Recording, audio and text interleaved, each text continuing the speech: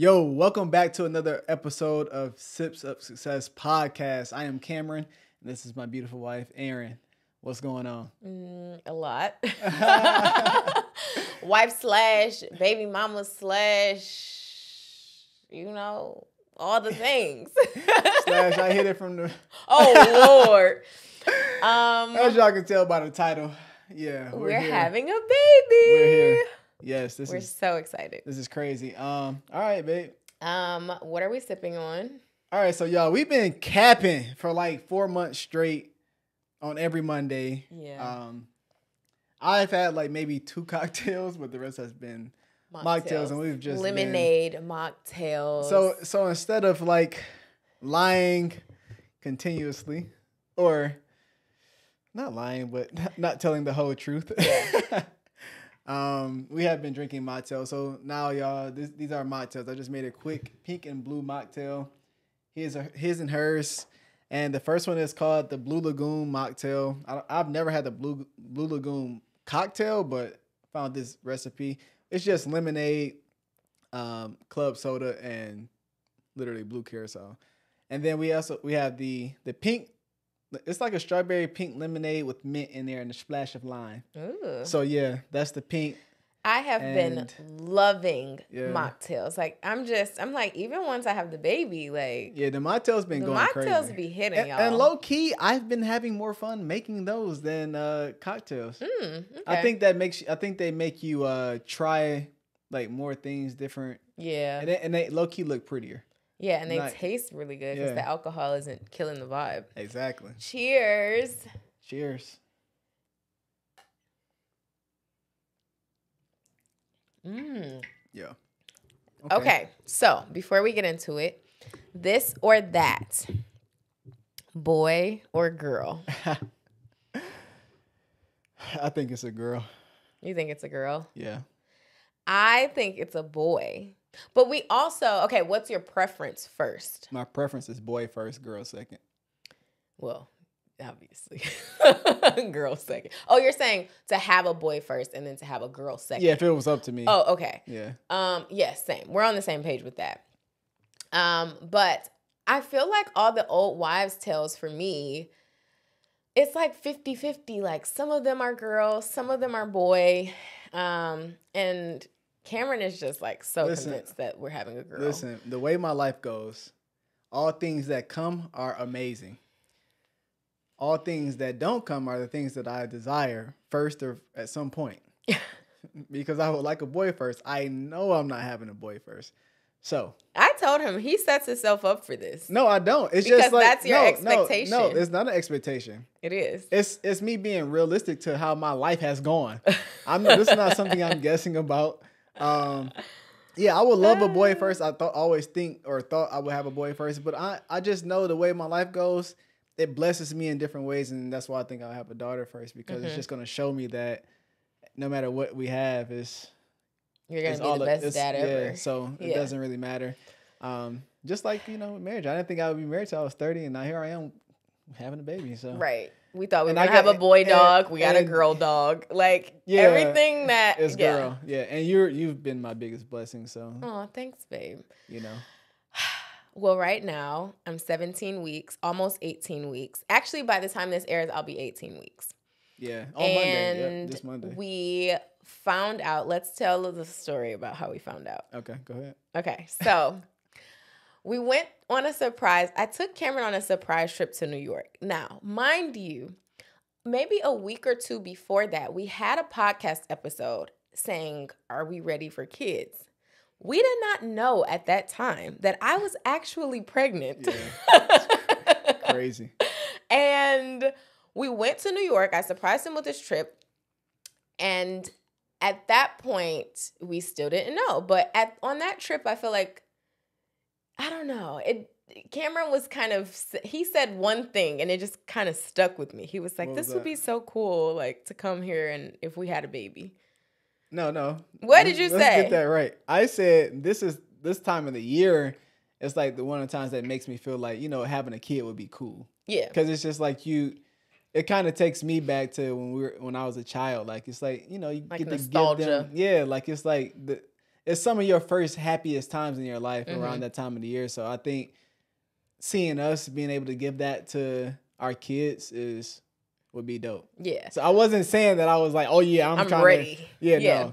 But it was so funny because people commented like, sounds like Cameron's ready and Aaron's not. And I'm just like, oh my God. Yeah, no. But we went to New York. We had an amazing time. And when I got back, I was due to come on my cycle. And I'm like, well, where is she? Well, actually, I had a little bit of spotting, so I thought I was coming on. And then I told Cameron, I'm like, oh, yeah, like, cycle just came on. Like, because at the time, we were cycle tracking. So I would track when I was ovulating, and we'd be extra careful during that window of time.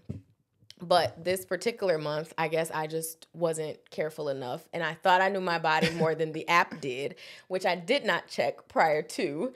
And so I'm like, oh, well, it's just that one time. Like, it'll be fine. And when we got back from New York, I really thought, like, oh, I just came on my period. No, I didn't.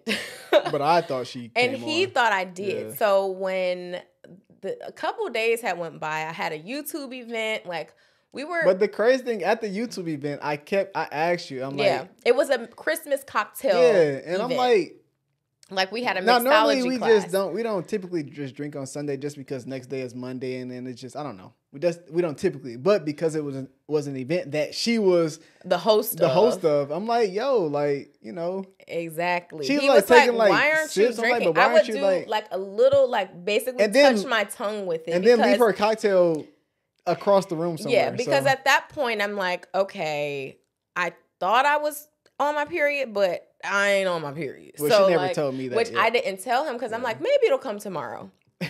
But the next day it still didn't come. So I went to the gym, and at the gym when I was working out, I had this like slight metallic-y taste in my mouth. And like at night I was Google searching pregnancy symptoms. And I read a meme and it was like, if you're searching what are early pregnancy symptoms, that's your first symptom that you're probably pregnant. But I'm searching these symptoms and I'm like working out. I have this metallic taste in my mouth and I still hadn't come on my period. I was at that point a day late and I'm so regular. So Cameron calls me on the way home from the gym and he's telling us that another one of our couple of friends is pregnant. And I'm like, well, I'm about to actually stop at CVS and get a pregnancy test because we might be too. And I was like, wait. He's like, wait, what? And I'm like, yeah, babe, like I thought I came on my period. I didn't. Like it went away. Like I don't know what's happening. And you guys probably saw our episode about our pregnancy scare like years and years ago. Yeah. And he's like, Aaron, I think you're probably just psyching yourself out. And I'm like, babe, no. Like this is not a drill. So we get the test. I come home. Well, I go stop and get the test, come home, and I'm like, come on, babe. I could not be one of those girls who takes the test and surprises her husband and like gives him this whole surprise experience. I was like, oh no, like baby, you got to come on down here with me while I take this test. So I took the test. We leave. We had a chiropractor appointment. Yeah. We leave. I'm like, babe, I just need a little bit of time of like a little more oblivion, even though I knew that I was pregnant. I'm like, I just need a little time before I actually see that on that stick. So we went to the chiropractor. We went to get food. And then we came home. And I was like, babe, you look. Yeah, so I did grab our camera. And she left like the little pregnancy test like in the bathroom. So I got the camera and I went to go look, which this will be shared more so on Aaron's YouTube like the channel, actual vlog but experience. I did look, I did see it first, and I was like, wow. He like screamed. I don't know, did I scream? I feel like you did. You were like, what or wow or something you exclaimed. Hey, listen, I gotta look back at it. And I just knew. I was like, I knew it. I told you. Yeah, so I looked and I was like, babe, wow. Like, wow. Like it's like we about to be. I just kept saying like you pregnant, like you're really pregnant. I know. And But the thing is, when she called and told me, I was already stuck before she got home. So I'm really quick to get out of something. I'm like, all right, if she is, we just gonna move forward, basically. Yeah. So like when she got home, obviously she took the test, but she hadn't really like set with the moment yet. And we were standing in the kitchen, and I had to turn the camera off because I'm like, this doesn't look very exciting. Yeah. and I'm not gonna say it wasn't. To me, my reaction though was more surprising to me than I thought that it would be. Yeah.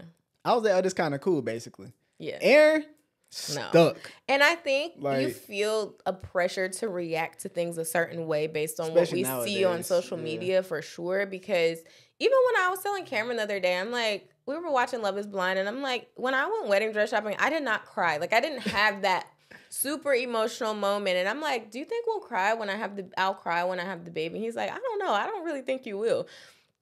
I just feel like there's this like reaction that people expect you to have. But also people put it onto you because there's been people who already know that you know, someone has asked, are you really happy? Yeah. There's people like, are you attached?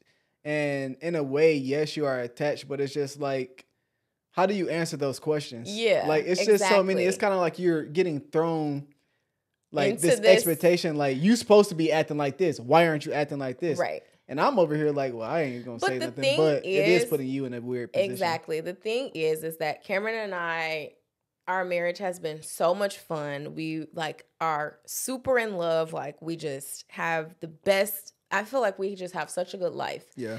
And it's the ideal situation to bring a baby in. But at the same time, I'm like, in my mind, I'm like, oh my God, everything is about to change. Like, I'm kind of in that moment mourning what was. And I don't think that part of finding out you're pregnant is really like shared because, and I don't think it's a bad thing because like for us, we weren't necessarily trying, but we knew that like there's a possibility. So it's not like we were completely shocked. Yeah. You know, I know people say like this was a total shock. I mean, it was shocking because I thought we were tracking and being cautious, but it turns out like we didn't plan on trying until this year. She turned 30. Exactly, like later this summer. So I just had this moment where I was so shocked and I'm like, this is about to change my body. This is about to change like our lives. And like, I'm about to take on this whole new role. And also, is the baby okay in there? Like, did I drink something while like we were just in New York? Like, we weren't drinking a lot on that trip. Thank God. Like, we just were really enjoying like the Christmas vibes. Yeah. So that was good. But like, it was just like everything just like clumped on me at one time. But I think it's fair because it was unexpected. Exactly. Like, I think it'd have been different if we were actually like trying for months and months, and like that was something like it was like, oh my God, finally, like we got it, like the victory. And that's kind of like I feel like also that's why I think my reaction was decent because it wasn't like, oh, this is cool because I'm like, oh yeah, finally. It was more so like I feel like I've learned and heard so much over these last few years. Long story short, I thought you have sex and you can get pregnant. That's not the case. You can have a whole bunch of sex and never get pregnant. Right. There's also this window. Never knew about that. But anyway, I learned so much. I learned that it can be the man's fault that you don't get pregnant. I learned that there could be deficiencies as to why you don't get pregnant. Like all these different things. Yeah. Let alone all these different journeys of like IVF that some of our friends have had to go through or have to go through or whatever. And to me, I ain't gonna lie. Like, it made me think like, dang, when we do try, you don't really know if you have those problems until you're trying. Yeah. And even like we had some friends that made us think like, oh, we should go like, get tested make sure our bodies are good. Like all these different things. Yeah. Which I have and never in my life been privy of. So I got that all in my mind, so I am happy that it happened in this way, and I think that's why my reaction, I was like, this cool. Like I don't have to worry about that. And I've had a conversation with one of our friends, and he was like, we're good. Like I was like, I low key kind of felt. I told him I kind of felt bad because I'm like, well, people who maybe have more of a troubled time feel some type of way. He's like, bro, no, that's your journey. I'm super happy for y'all. And that's what I needed in that moment. Cause I'm good. I was thinking that we got friends who had been trying, and all these different variables. And that's who I think about first. Yeah. It's not the people on the outside who I don't know. It's just like, man, what if I tell, like, how does it come out when I say, like, yeah, this one time, literally one time, I'm Steph out here. You know what I'm saying? So, like, I'm just saying, like, that's kind of how I was thinking about it before I had a chance to, you know, chop it up with some of the guys that have kids already. Yeah. In some of their journeys. But that's why I think I was like, I'm like, oh, cool. Like, dope. Well, let's talk about the first trimester. Okay. Oh my God. It was like, okay, when I first found out I was pregnant, that same day I found a doctor. I booked my appointment with her. Yeah. I ordered prenatal vitamins. Like, I was on it. I was like 3 weeks and 6 days or something. Yeah. And I'm like, look, it's like something just changes in your mind. It just, you know, you have to care for yourself because you're caring for the baby. So at that moment, I'm like, okay, this is real. Yeah. And the first couple weeks, because I found out so early, we're fine. I'm like working out. I'm doing all the things, like trying to eat healthy. And then week 6 hits, like week 6.5-ish. And I would say like week 7. Yeah, like closer to week 7. Week 7. Week 7, yeah. And I was like, oh my God, I'm nauseous. Like the nausea started kicking in. That's when you didn't like how anything smelled. The smell of stuff just like, like perfumes and pretty much the day strong, after Christmas, candles, that's when it got. And like, at that bad. time, it was the holidays, right? So we're like used to having cocktails and fun festivities with our family, and like the top 3 notebooks were getting shipped out, and I was exhausted. No one knew, like we were. We knew at but the time. Like, even when we were shipping the top 3, I'm like, man. He's like, babe, like, I know you're tired, but... and I'm trying to mask my fatigue because and you did a hell of a job. Yeah, no, I tried. No, you did when she got home, she crashed. Yes, I was just... I have never felt as tired as I did in the first trimester ever. And... I just had these food aversions, smell aversions, and then when I would get nauseous, I would be like, I need to eat something, but I didn't want to eat anything because I didn't like the taste of anything. Then I would cook something, but by the time I finished, I didn't want it because I smelled it for too long, and like we would have to eat out quite a bit because I'm just like, if I'm gonna eat, I need to just eat. Like I can't cook it and then eat, and it was kind of rough for like those 4. Like all of January, and I kind of the first half of February. And I kind of went ghost with content because I'm just like, there's nothing I can't. Well, you were just asleep. And in my opinion, the first trimester was full of tiredness. I don't think it was bad as some of the stories we've heard. Yes. And Erin did find herself like she kept apologizing and like she kind of felt bad. I feel like more of that was for her because I was like, you know, doing everything around the house basically and trying to keep the business part stuff going. But, you know, I mean, it was all good. But she, you know, I think you did amazing going through that first. You slept like a baby. I have so many pictures of her sleep. Yes. Like, and then the 8 weeks came. The 8-week doctor appointment came. And I just had a meltdown that day. Right before the appointment. But you had a meltdown, but I'm like, I could tell something was, remember I'm like, is something like, are you okay? And you kept saying, I mean, yeah. I'm like, all right. I think I didn't think you were going to cry. I literally got back home. I don't know. I think I went to the gym. Did I go to the gym? I don't think so. I know I came back home and I sat on the couch before our appointment. And then you just walked to the bathroom crying. I was like, yo, are you crying? I know. And then you really start crying. Because people were asking me, like, have you been emotional? I'm like, no, not really. But that day. That was the one day. I feel like it was just because that was our first official doctor appointment. And I was just like, oh, my God, this is real. You know? I think that's when it set in for you. It really set in. Yeah. Even though I was, like, fatigued and nauseous and all of the things. But it was worth it because once we saw the ultrasound and all of the things, I was just like, oh my gosh, it's like, this is happening. Like it crazy. Felt more exciting.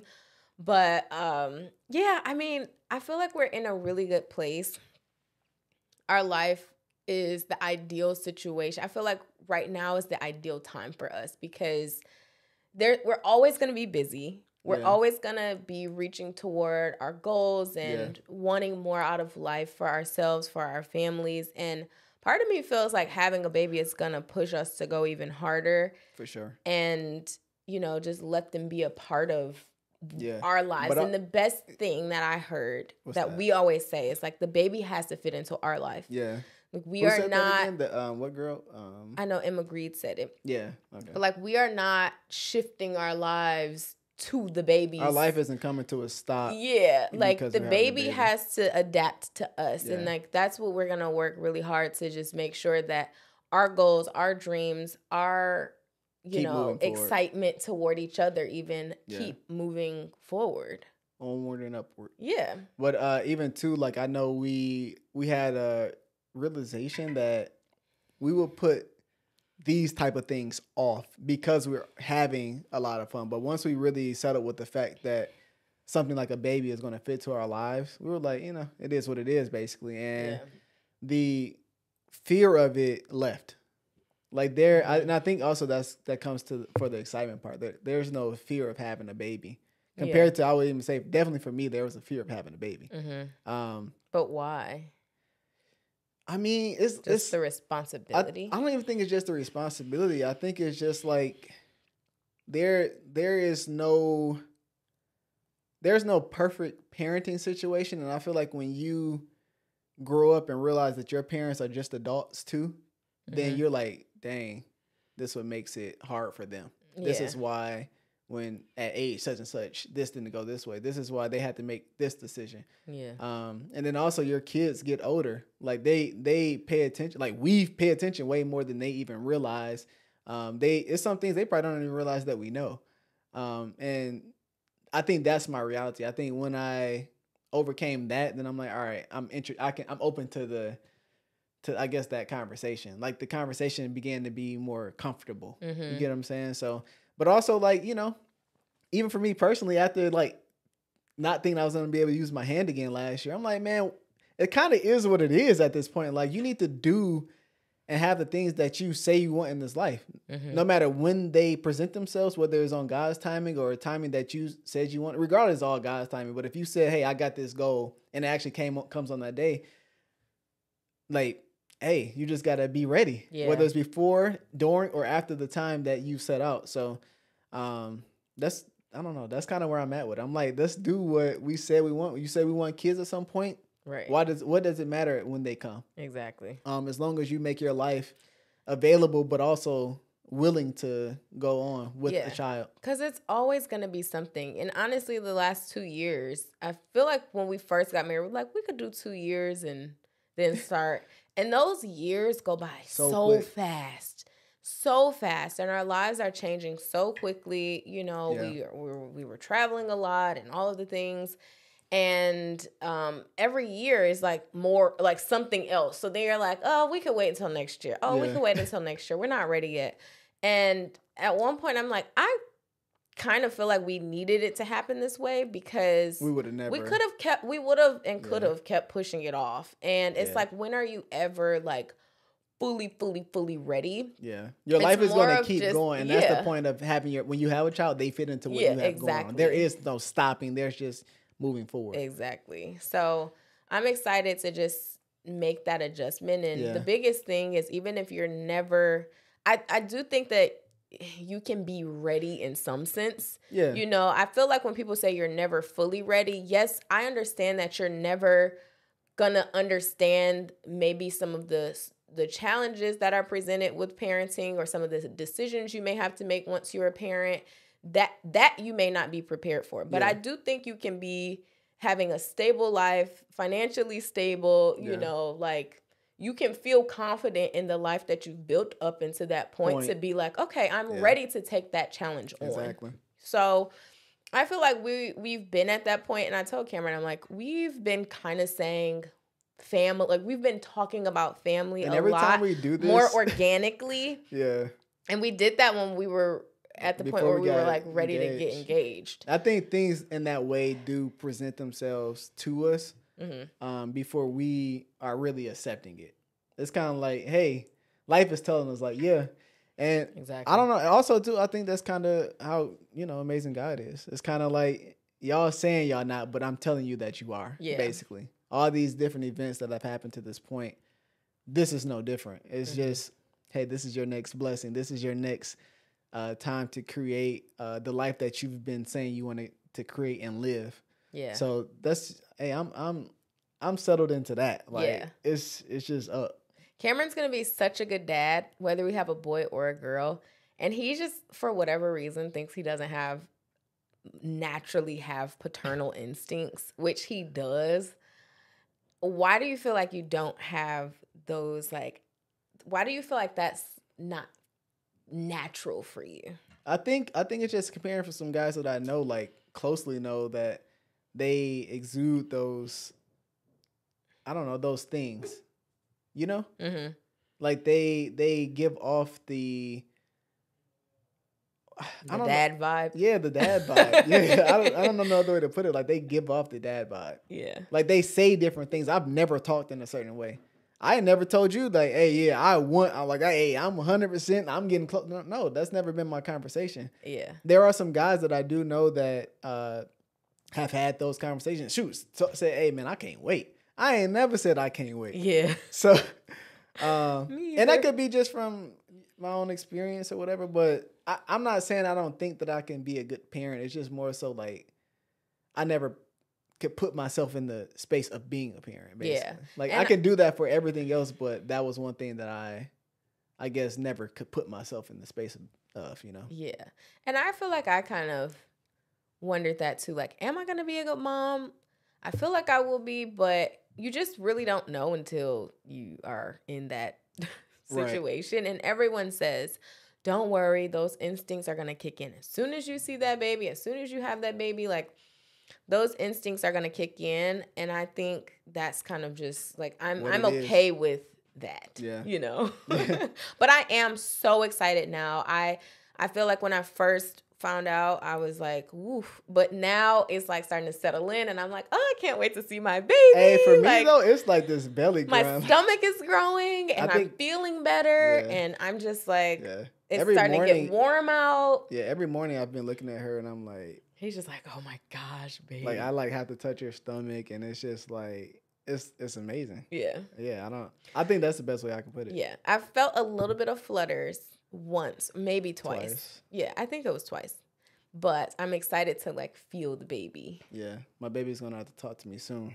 Need to feel something, a you high five something. Or something. kicking the butt. Oh my goodness!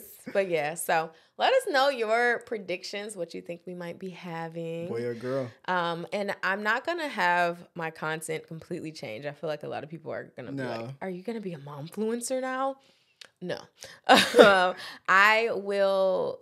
Obviously incorporate, like, the baby is going to be a part of our family, but I don't want my content to just completely pivot, and it'll be the same stuff. So it'll still be a balance. Like, I don't think we're. I mean, the vlogs are the vlogs, but the information and the that kind of content is going to stay the same. Anywhere. Yeah. So, and she's returning officially. We're getting things going. Please extend grace to Aaron. Yeah, this has been a couple of long 3 months. Yeah. I said a couple of long 3 months. But this has been a ride. Few months. So since December to pretty much now. Yeah. So yeah, she's returning. And yes. Yay. We appreciate all the love that I'm sure this video will get and all of the content. We are going to post announcement pictures. That's what we're getting ready to do now. We're going to do that, and we're going to have vlogs on my channel. So make sure you're just kind of tapped in if you want to keep up to what's going on with us. Yeah. So if you rock with me, you rock with us. We'll see you on the next one. Bye.